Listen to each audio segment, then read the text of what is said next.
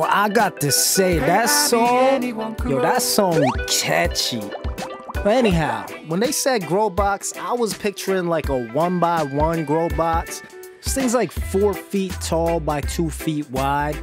If you get this, make sure you got the proper form when you're lifting it. This thing is heavy. So Hey Abby sent me this unit. Unboxing it was pretty cool. It reminded me of that Outback blooming onion. What's awesome is that the majority of this is already assembled, so setup is pretty simple. In this video, I'll run you through the step-by-step of setting this up. On the left side of the box, you should have a ziplock bag with instructions, a magnetic screen, and this bootleg key. Next, you want to remove all the plastic, tape, and cardboard. Once that's done, pull off the little rubber circle on the left side of the unit, and in this hole, you'll see a small metal prong that you need to push down with the bootleg key. This will open up the unit, and inside, you'll find all the parts you need for setup. Remove the contents, and in the box, you'll find some wooden legs.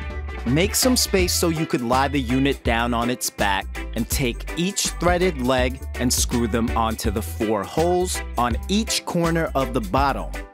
Once they're all screwed in tight, place the box upright and go back to the box and find the carbon filters. Open up the unit, and up top, you'll see 2 screws which you can remove using just your hands. Once loose, remove the vent, and this is where you'll place the 2 filters with the carbon bits facing up. Place the vent back and screw it back on.